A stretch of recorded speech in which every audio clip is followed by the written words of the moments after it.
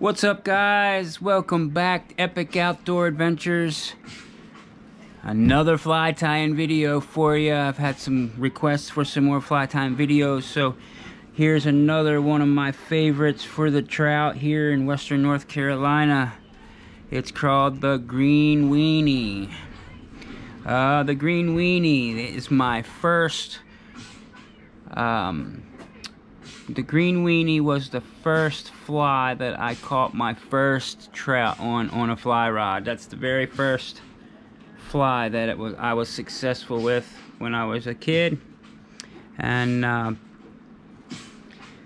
Lefty Cray himself taught me how to cast fly rod and helped me with my fly fishing when I was younger. I was blessed. And he put me onto this fly when I was a young kid, and I've just slayed trout with it ever since, and I still use it today.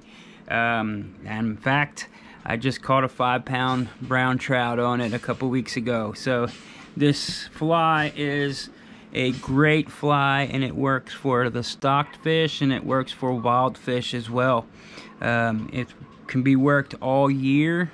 Any conditions, any water conditions. It's a very versatile fly, and it's another unconventional fly, and it's not necessarily considered a fly to some true fly fishermen, but if it catches fish, I'm gonna use it.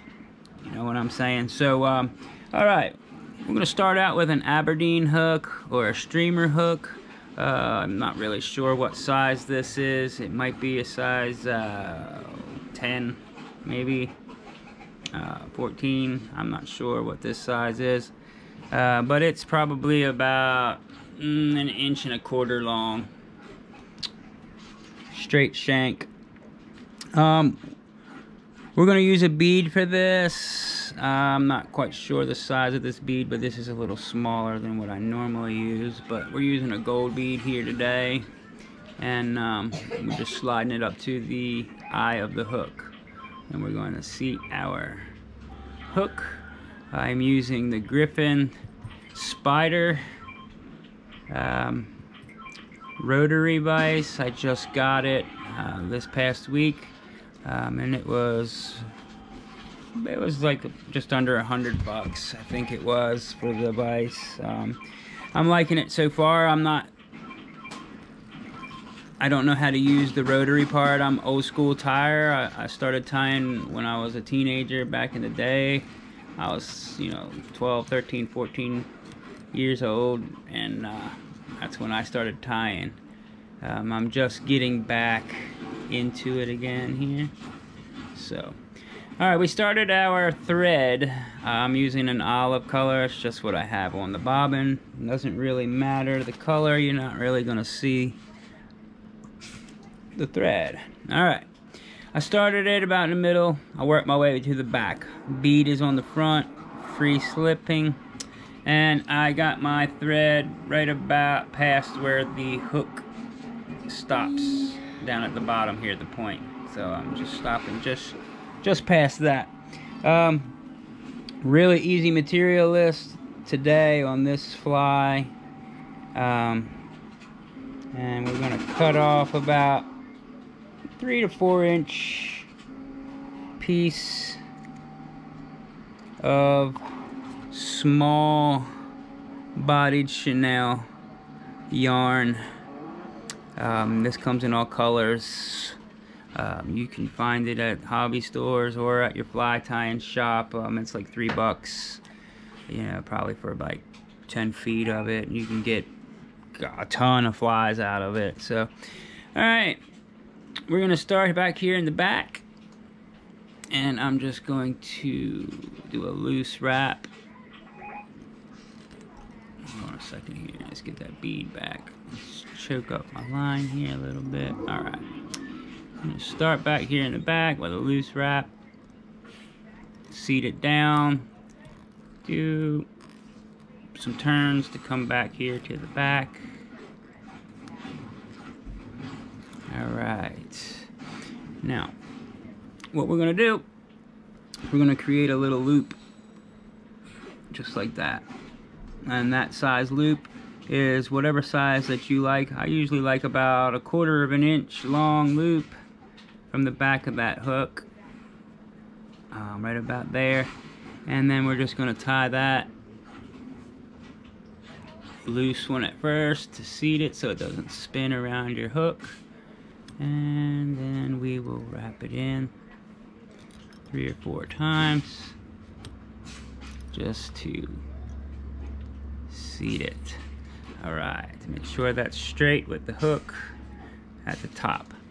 Alright, now what we're going to do is we're going to take our olive line, our thread should I say, we're going to bring it on up to the front here behind this bead. I like to throw some line up in that bead there to just stop it from moving. Like that. Now, we take this chenille and we just wrap it tight. Oops, sorry, I hit the camera. Wrap it tightly, touching each other. Oops, dang it, don't let it go. No problem with holding stuff. Camera's so close to it, I'm trying not to hit the camera, so. Alright, we wrap it all the way up to the front. Boy, I cut it close here.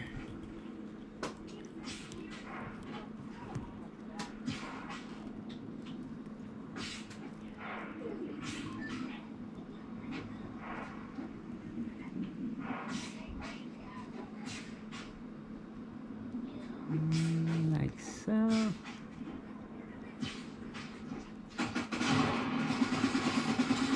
Hold that there for a second while I secure it. Okay. Right behind that bead head. Take this little tag in, which is normally longer, but I cut it really short. Clip it. Wrap this bead on there. Just keep hitting that camera, sorry. You can use a red line or something to give a hot spot behind that bead if you like. And whip finish it. I do 3, 1, 2, and 3. Little drop of super glue, head cement, and it is done. The green weenie, a very productive pattern. It will slay the heck out of fish. They love it for some reason. You can float it under a strike indicator, just a dead drift. You can swing it downstream. You can use it as a streamer. Very productive little fly, and it only takes a minute or 2 to tie it. Very little materials, and it's just an easy beginner fly to fish and tie. So I hope you like it. The green weenie.